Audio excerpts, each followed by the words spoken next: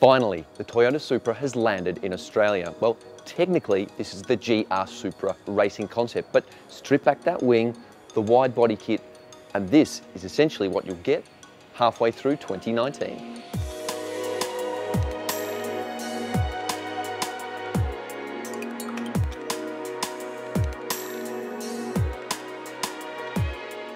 This is pretty special.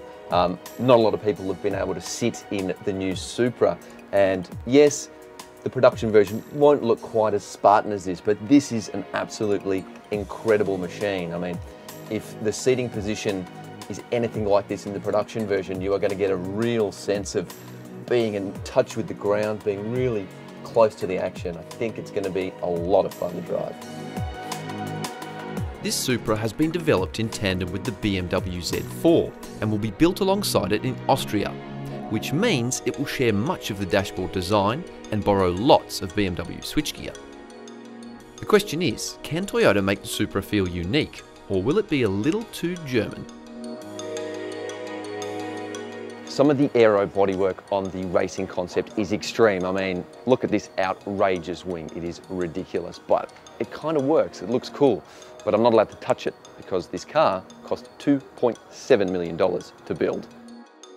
Production of the Supra will begin early through 2019 and is expected to come to Australia soon after that.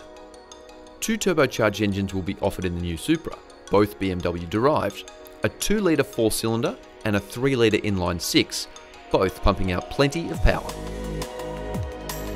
With the rear drive cars weighing under 1,500 kilograms and Toyota promising 50-50 weight distribution front to rear. The Toyota Supra is steeped in history, starting life in 1978 as a Toyota Celica with a 6-cylinder engine.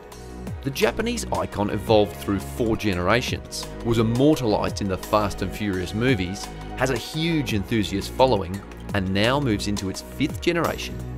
An interesting fact, the guy who developed the brand new Supra, Tetsuya Tada, has already said, buy the smaller 2-litre 195 kilowatt Supra and then put one of these, a 2JZ engine in it.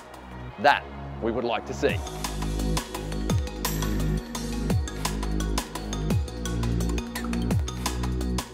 I'm here with Riley from the Victorian Supra Car Club, and obviously this iconic car is getting the enthusiasts pretty pumped up. What are your thoughts on it? Do you like it? Does it look good? I mean, yeah, it's nice to see what the FT1 concept car I think is going to translate to, and what that means for a lot of the Supra guys as well. Given we're used to buying and driving and modifying older cars, never really had the chance to go into a showroom and actually look at a Toyota sports car of this age. You reckon you'll swap a 2JZ into there? Is that on the cards? Not if the oh look, I'd probably go a 7M actually, but no, if the new power plant's as good as they say, I think I'd like to try the new thing rather than stick with the 20-year-old beast.